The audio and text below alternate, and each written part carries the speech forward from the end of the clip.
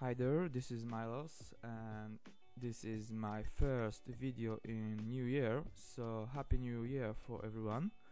Okay, in this video I want to show you new feature in PrestaShop pop-up pro module that allows to create pop-up when somebody will try to exit your website.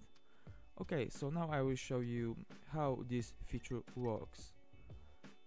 I'm going to onexit pop-up page.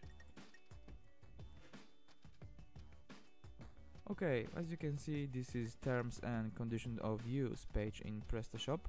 Now I will try to close this page with, for example, close tab or close browser window.